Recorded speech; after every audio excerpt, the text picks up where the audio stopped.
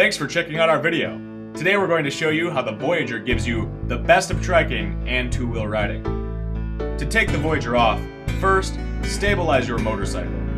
It's easiest and most efficient to use a friend, but if you're by yourself, use the jack stands provided in every Voyager purchase.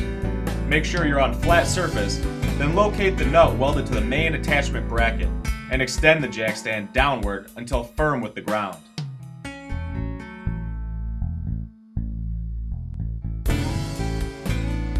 Next, remove the main bolts and spacers. To do so, you may need a pipe or breaker bar for leverage. The main bolts are torqued at 80 foot-pounds.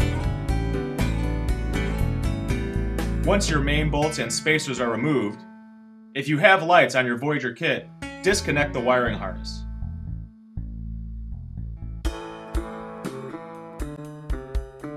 Then, cut the tie strap holding the harness securely to the Voyager leaf springs. Pull the kit backwards away from the motorcycle and off of the Voyager rear attachment brackets. Because the Voyager suspension hardware is heavier than the front end of the Voyager, prop up the rear end using the portable kickstand provided with every kit purchase. Next, chock the Voyager wheel to prevent it from rolling forward. Remove the jack stand near your motorcycle's side stand. Once removed, rest the weight of the motorcycle on the side stand while you remove the remaining jack stand.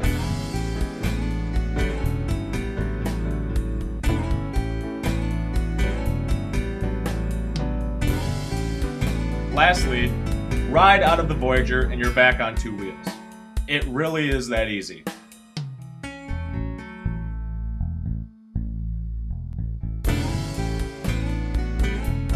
If you have lights, strap your wiring harness safely to the motorcycle to prevent it from getting tangled in the chain, belt, or wheel. Now we'll show you how to bolt the Voyager back onto your motorcycle quickly and easily. First, with your portable kickstand installed at the rear of the Voyager, roll the motorcycle backwards over the crossbar of the Voyager frame. With the weight of the motorcycle rested on the side stand, install the jack stand away from the side stand first, then lift the motorcycle off of the side stand and install the remaining jack stand. Make sure your jack stands are firm with the flat surface. Remove your portable kickstand while slowly and softly resting the Voyager crossbar underneath the motorcycle. Line up your suspension forks onto the rear attachment brackets.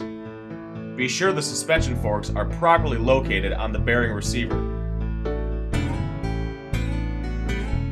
Line up the heim joint with the main attachment bracket and install your main bolts and spacers. Make sure the spacers are between the heim joint and main attachment bracket and lock washers outside of the heim joint. Hand thread them to prevent cross-threading.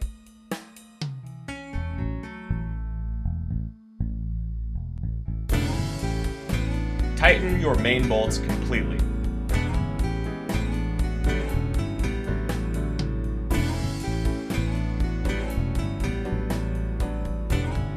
Then, torque them to 80 foot-pounds.